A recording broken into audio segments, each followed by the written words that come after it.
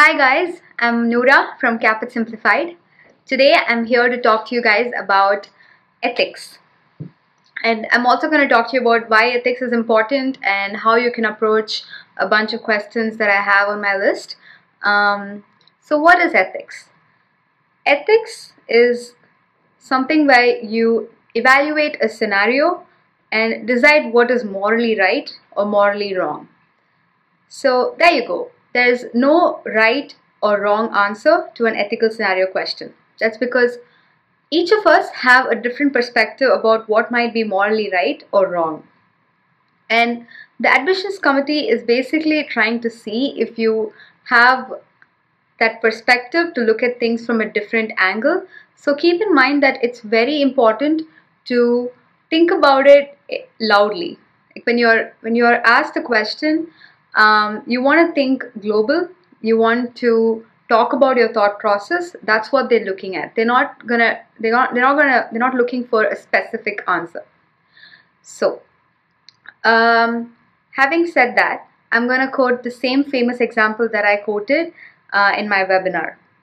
A simple example to explain to you about ethics is if you go into a convenience store and you get like a gallon of milk and you walk out of the store and you find that you have extra change that you have. So now you have to decide whether you will have to go back into the store and return that extra change or walk home with that extra change.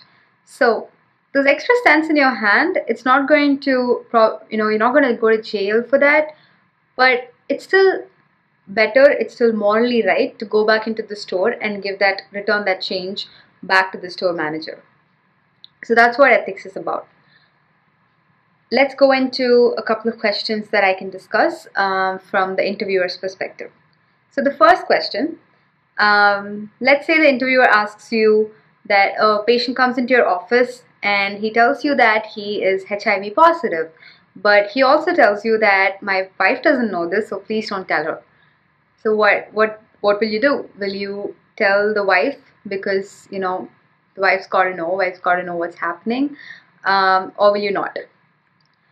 Okay, so here it's like what is morally right? I would say that probably telling the wife is morally right, but you also have to consider something that's highly valued in the US, that's HIPAA. So you are completely supposed to be confidential about whatever the patient tells you, his medical records, everything's supposed to be within you. If the patient does not give you clearance to tell somebody, you do not have the right to tell them. So in this situation, what you can tell the admissions committee is start thinking loud.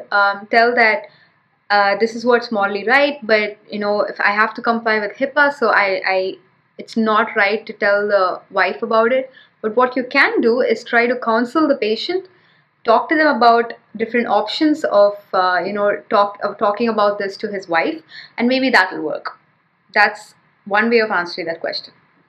Now let's look at a different question. And this is a very popular question, which is put in different ways.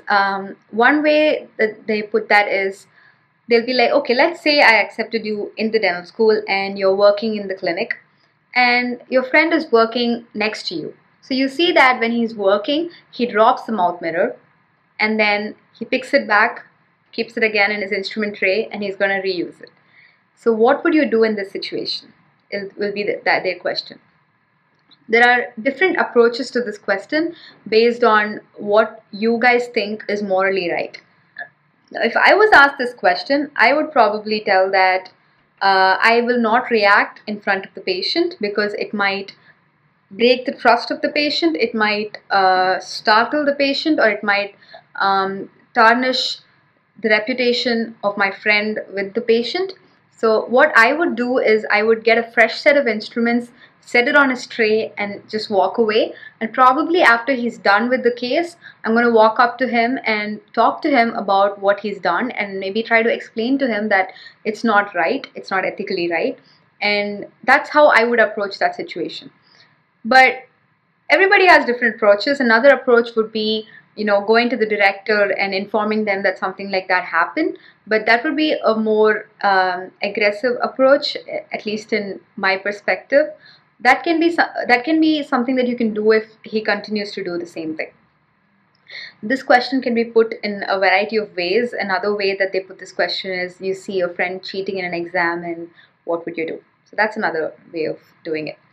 Now let's address another question that's also very popular. It's where you get accepted into the dental school and you're working with the patient.